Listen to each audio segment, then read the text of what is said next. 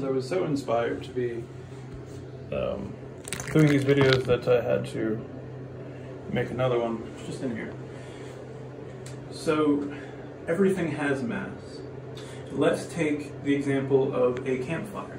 And I was just telling my lady this the other day in one of our lovely long WhatsApp video conversations as we watch Netflix Party together. Check it out. It's a Chrome extension that allows you to sync up the videos on Netflix so you can watch together and, you know, type and chat with each other. But we also do WhatsApp video calls, and we were talking about if the soul has mass. She was asking, do you believe the soul has mass like 21 grams? And I instantly said, no, absolutely not. But on the other hand, everything has mass, and so I would say yes, to a qualified yes. And the qualified yes is that everything has mass. So imagine a campfire with logs that weighed exactly 10.0000 weight units of your choice. It was very well hewn and cut precisely, let's say by robots. So you have this exact weight of wood. You set fire to this wood by jiggling the atoms on it so much by applying fire, or, you know, heat, fire. You apply fire to the outside of the logs, and they jiggle so much that they begin to start to snap together with oxygen molecules in the atmosphere. And when they snap together, there's a chemical reaction that releases energy, and that is fire. So the flames that you see are like a glowing plasma of energy coming from the wood and oxygen reacting chemically, releasing heat. So it's the fire pyramid. What happens is, I was going to say tetrahedron, that's why I paused. The energy that's released from the fire has mass. So let's say the fire burned down completely. It was a nice, beautiful fire, and it's now a fine white-gray ash. No cinders or anything like that. And you weigh it, right? So it's 9.8 something mass units. All right, so it's mostly there. Now you get the smoke from the fire. You have this perfect collection device. I know, you know, perfect, whatever, but it captures in this ideal scenario all of the particles of smoke that left the fire. None escaped. Not a single atom of smoke or molecule of smoke escaped. And you weigh that smoke. Okay, so it's 9.999, nearly infinitely repeating mass units. Okay, where's the rest of it? Well, the rest of the mass is from the energy given off as heat through that reaction that you felt and warmed your chest and body and face through infrared radiation, and then conduction through the floor and convection in the air, moving through air currents to distribute its heat evenly. All of those methods radiated energy from the fire, and that all has mass. So that's what Einstein meant when he said E equals mc squared. It's really a much longer equation, but can be distilled into that very pithy, like inch-long equation, which explains the universe, essentially. It'd be nice to have another one of those. Right, so energy, the radiated heat from the fire that you felt, equals, the equal sign, meaning equivalent to, mass, you know, stuff, times the speed of light squared. Speed of light, I believe, is 386,000 kilometers per second. And so that's really fast. I believe it's 196 million miles per hour. Don't quote me on that. I'm not sure. It's very, very fast. And it really kind of doesn't matter how exactly fast it is. But we're, I mean, not for our purposes anyway, but it really matters for the universe. So E, energy, heat from the fire, equals mass times the speed of light squared. So that wood, that 10 pounds of, or kilograms or metric tons of wood, times the speed of light, 186,000 miles per something, and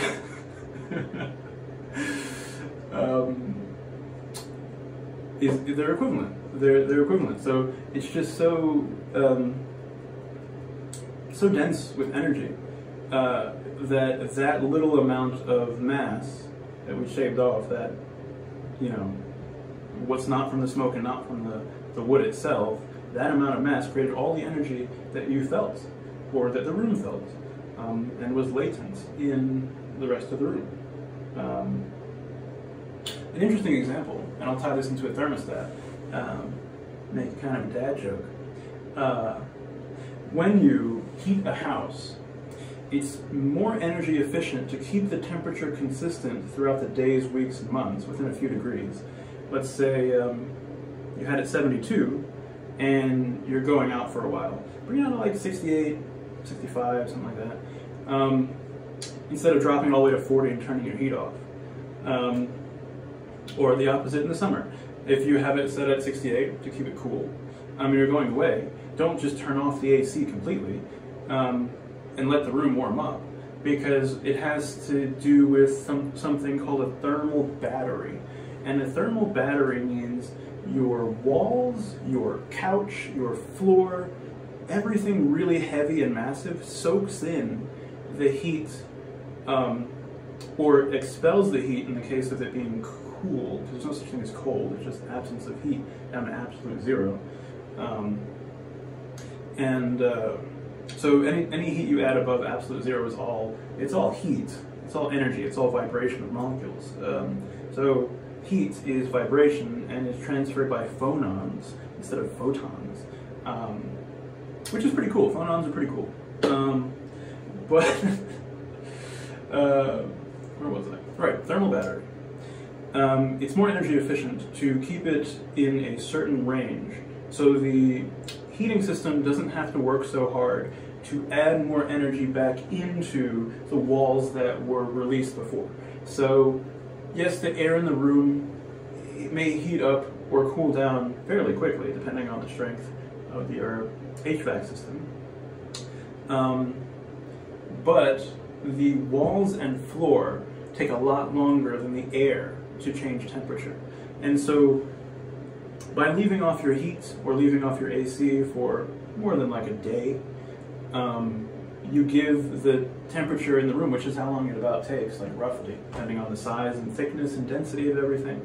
I don't have a timer on this one. It's not the front-facing camera, so I can't tell how long I've been speaking. Let's just finish the concept. It takes a long time to discharge and recharge thermal batteries. So you're wasting money if you're playing with your thermostat too much. That's why the Nest and stuff like that is more energy efficient, because if it controls the temperature accurately and doesn't let it swing too much with the right duration of time in between, then you save money by using the thermal battery effect, and of course by having good double-paned windows, because windows is like where 98% of the heat in the house goes out of, especially poorly sealed ones, just because it's like this thin veneer looking out to the outside world compared to like the rest of the walls, which are insulated, ideally. So yeah, that's thermal battery. Entropy. Entropy is really cool. There's something called Maxwell's Demon. So Maxwell's Demon, the principle is that the system will always tend to go towards chaos. Like the universe will eventually end in heat death because there will be not enough heat on one side and a differential of cool on another side to make work happen. So that's how all engines work. That's how, like, see, a steam engine works. It's cold outside and it's hot in the steam engine, so the hot air expands and wants to go outside. And when it goes outside and dissipates into the atmosphere, then the steam engine is able to have a difference again and make the heat to push the piston to then release the steam and then into the atmosphere, and it heats up the atmosphere, and then the steam engine cools down equivalently, and then okay, we're cool and we contract. And then we add more heat, okay, it expands, and then because the atmosphere is cool, it dissipates into the atmosphere and the engine contracts again. Contracts is just a simplification of the engine, of course. It's a huge oversimplification of how an engine works, but it's pretty accurate in terms of physics. So, or extremely accurate for the purposes of my example. So you need a differential. If the atmosphere were to become the exact same temperature as the steam, or very close to it, in fact, it needs a large margin to work efficiently. But if the temperature of the atmosphere approached the temperature of the steam engine would cease to work. Same thing with a gasoline engine. The fire in the gasoline is very hot. Mixing with the atmospheric, the gas mixes with the air and blows up, and it's very hot and high pressure. Because it's high pressure, it expands and then is released into the atmosphere. If the atmosphere were equivalently high pressure to the inside of a combustion chamber of a gasoline engine, then it wouldn't work anymore, because there would be no differential between the inside of the piston and the inside of the combustion chamber with the piston below and the geez, I forgot what they're called, but the exit points, the four cams, the four valves that, depending on the sophistication of your engine, the number of valves, 2, 4, whatever, allow the air to escape. But if the atmosphere was the same pressure as the inside of the combustion chamber during combustion, the thing would not work, so it's differential. Back to Maxwell's demon. Because of this principle, everything going towards chaos is seen of as a law of thermodynamics. It's really more of a statistical certainty than a law.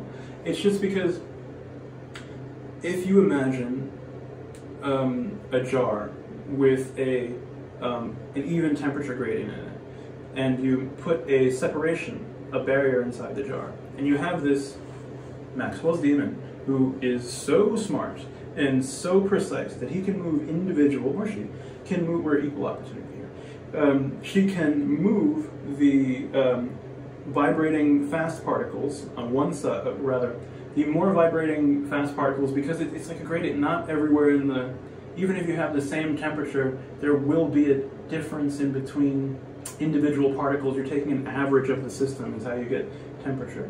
But let's say it's all equal, and he starts taking, energized particles, the hot particles, over to one side, and the other side, and the other side, and the other side.